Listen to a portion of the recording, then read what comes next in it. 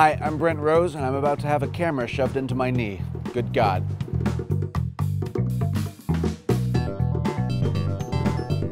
So we're here today just outside of Boston checking out vision scope imaging. Now what that is essentially is it's a miniaturized arthroscopic camera that can be inserted into your knee, your elbow, your shoulder, your ankle, and it theoretically gives results that are much more accurate than MRI. So the short story is I injured my knee in a way that does not provide any bragging rights whatsoever. I've had an MRI and they saw some cartilage damage, they saw a little tendonitis, and I've been through physical therapy, but nothing's helping, it's still popping and clicking.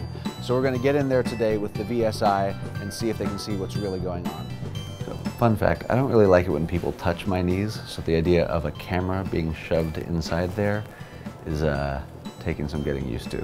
What the vision scope is it's essentially the same type of visualization that we use in the operating room. Mm-hmm. It's just been miniaturized for the office setting. Great.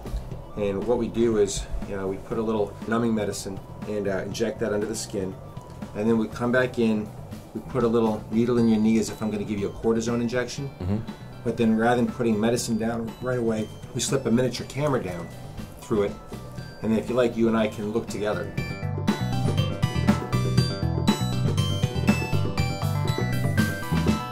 So here's your femur. Yeah.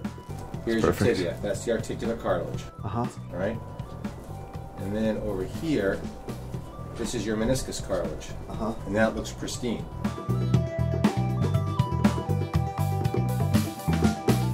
Right here, you see it? There's like a little crater. Yeah. Right there. It's like a little pothole. Uh-huh. Which is kind of why you have the symptoms that you do. There's nothing that needs arthroscopic surgery from the standpoint of that. A couple of different treatment options of that we can talk about. And that's it. Snowboarding this weekend should be okay? No problem.